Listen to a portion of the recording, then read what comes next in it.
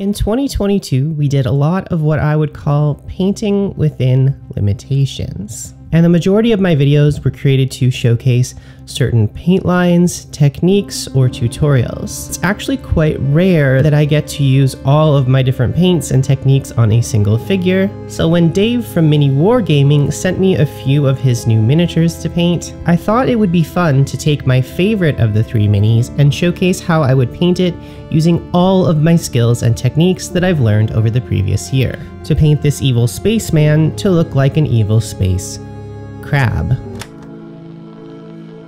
I started off with a matte black prime through my airbrush as I usually do, but then instead of a gray midtone, I decided to use my very favorite magenta ink, Daler-Rowney Fluorescent Pink, to provide a rich red midtone to the figure. After this, I finished up our zenithal by spraying some white primer directly from above. After this, I deviated from my typical underpainting technique.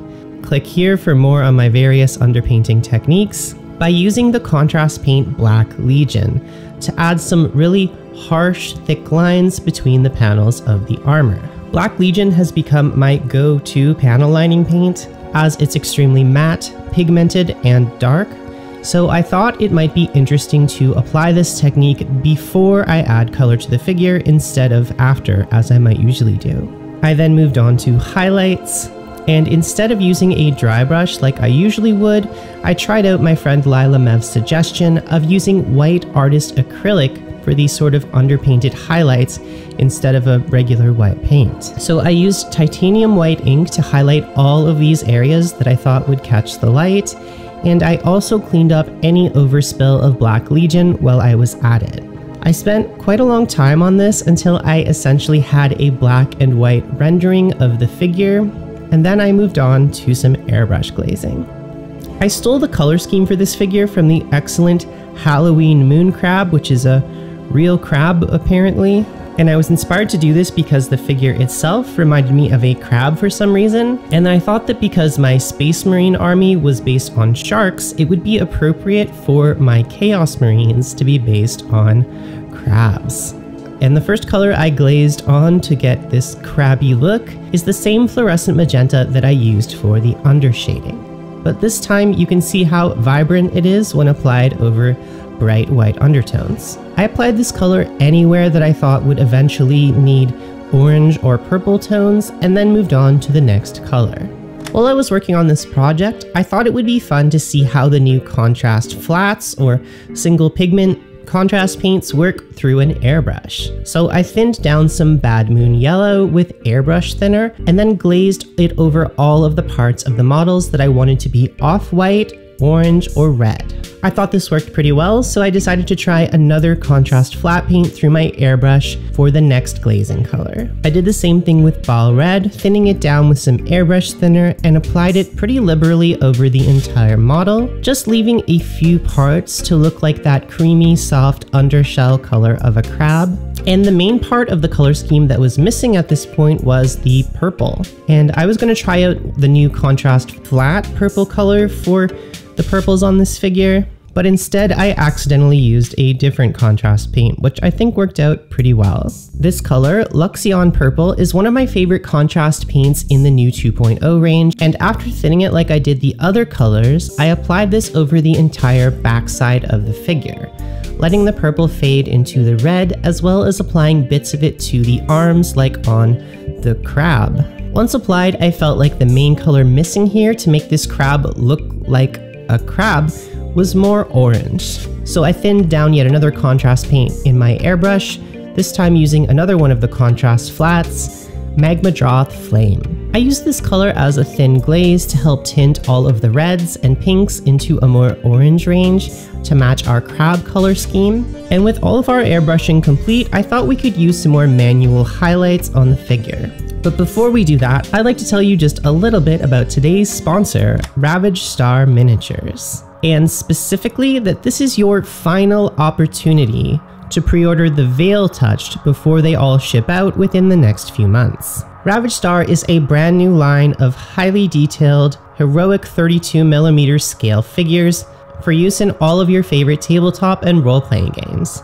And while these do look familiar and could be used as proxies, I really appreciate that they all come with their own unique names, lore, background, etc., as well as what looks like a new rule set which is in development.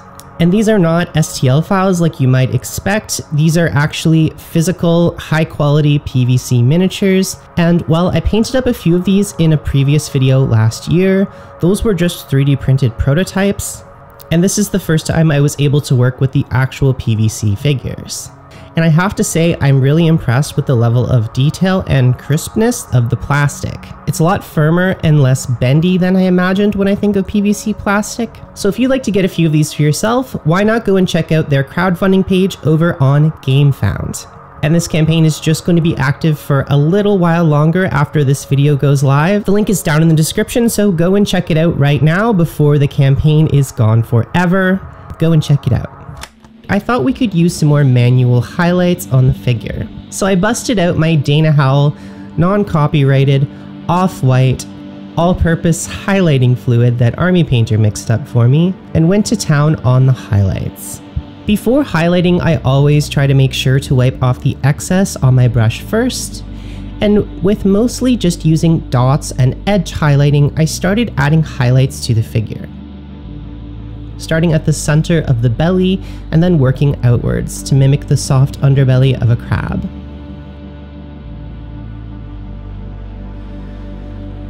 And I feel like this was starting to look pretty good, but I thought we were missing a lot of the purple we wanted to incorporate into the scheme, so I created about a 50-50 mix of golden So Flat Red Violet and golden fluid matte medium. For more on golden paints, there's a video linked right here if you want to know about those golden So Flat paints. And I used this color to help reintegrate some of the purple color back into the crab marine's extremities. I then did another round of highlights with the off-white color. And in the morning, I took another look at the figure with some fresh eyes and realized that overall, the highlights were both too obvious and in need of blending. But I also thought the colors were not quite as vibrant as I had intended, so I busted out a few more of my golden So Flat colors, mixed together some vibrant orange and red tones, and did some manual blending of all of those colors together. And as I went, adding new vibrant fluorescent colors to the model, I discovered that this character was just missing a certain amount of contrast, so I used my Black Legion contrast paint to paint a few parts of the figure in matte black to help break up the areas of vibrant color. I continued blending orange into the figure, once again aiming for a gradient starting with the lightest colors in the center and moving slowly out through the spectrum towards violet at the figure's extremities. The addition of the fluorescent orange was really giving me that feeling of a deep sea creature that I wanted, and I thought I would take things just a step further by introducing small amounts of yellow towards the center of the figure as highlights on top of some of the orange parts. And although this paint job is really starting to deviate from the crab it was based on, I was really happy with how it was going, so I kept on blending colors together on the figure, once again adding back in more purple to the arms and extremities, and at a certain point I also went back in with some Black Legion to do a little bit of panel lining where I thought it could be interesting around the face or helmet, bringing out even more of those wonderful sculpted details on this figure.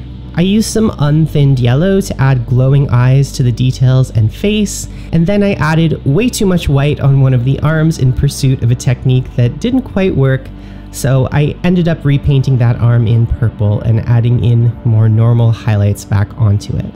So just ignore that step.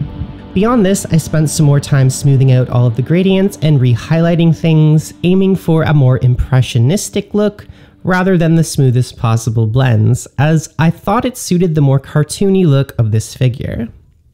At this point, I was pretty happy with the look of the front of the figure, but I thought the back of the figure could use a little bit more love, so based on the Halloween moon crab's yellow markings on its back, I decided to add in some more yellow light sourcing to the back of this figure.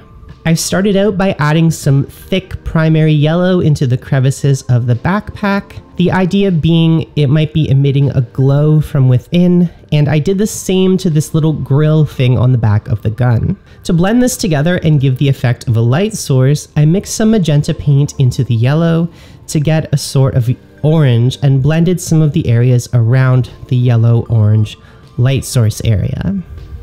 And then to really drive home the idea that this is a light source, I put some titanium white at the very center of the glowing parts and on some of the edges around the metallic trim to show that light is reflecting off of things and coming from within. And then used a thinned down ochre yellow to blend these really bright highlights down a bit in places where it was too bright. Finally, I used a bit of purple paint to darken some of the areas around the light source to create a greater level of contrast and really sell that effect. And with that, our figure is pretty much complete. I hope you enjoyed this video where I document just painting a figure that I think is fun, using all of my various techniques and paints to do so. If you're interested in this figure, make sure to check out Dave's Ravage Star line of miniatures, which is available now for pre-order. Link is down in the description, and you just have a few more days left, to my knowledge, to get in on this. Thank you, as always, to all of our wonderful patrons for supporting this channel and making these videos happen, and I will see you in the next video.